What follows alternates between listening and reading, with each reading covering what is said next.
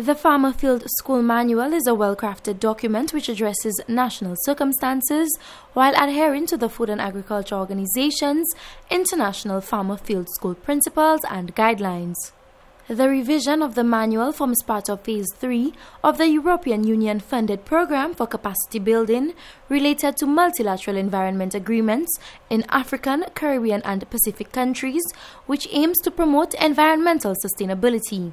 National Coordinator of the FAO's School Feeding Program, Cherry Ann Smith, explains that a training session on the manual recently held for extension officers within the Ministry of Agriculture is expected to aid in the design and implementation of more efficient and impactful farmer field schools in the future. The last Farmer Field School Manual was updated in 2006, and so we have gone ahead and updated it. So we now have a 2022 version. That Farmer Field School Manual, the whole point of that training today is for the extension officers to now go back in their regions and implement a farmer field school.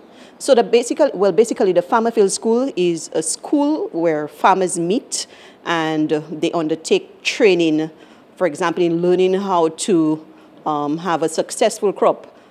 Before, the Farmer Field School was basically on integrated pest management, but now we've included new and emerging topics like climate change is now a part of it. Food safety is also a part of it. So it's a discovery-based learning approach that brings farmers together in a learning environment.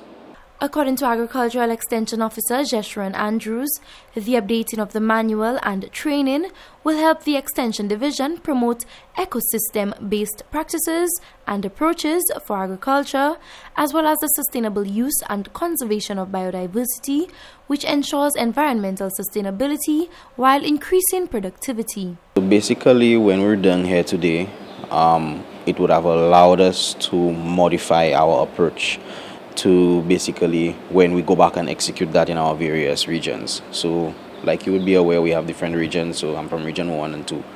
And so within our area, within the next year, we hope to host a farmer field school where we bring in those farmers and whatever we would have discussed today, we will be able to modify and have the farmers to experience. Following this training, a cohort of farmers will participate in a 3-month farmer field school as efforts continue to increase the resilience of St. Lucia's agriculture sector. From the Communications Unit of the Ministry of Agriculture, I am Anicia Antoine reporting.